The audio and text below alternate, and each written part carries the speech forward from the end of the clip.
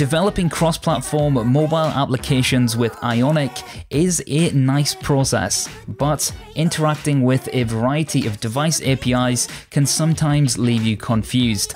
Now, this course is going to look at everything from fingerprints to geolocation, contacts, push notifications, vibrations, video players, YouTube, and much more.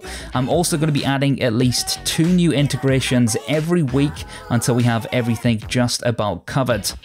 This course pairs really well with Learn Ionic 3 from scratch.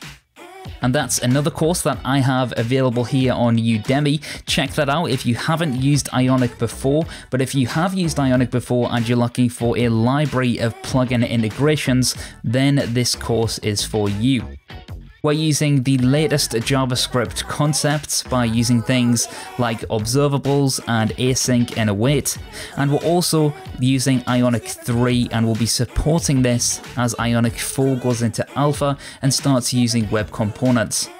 So please come along for the journey. I'm excited to have you on the course. My name is Paul Halliday, and of course I'll see you inside.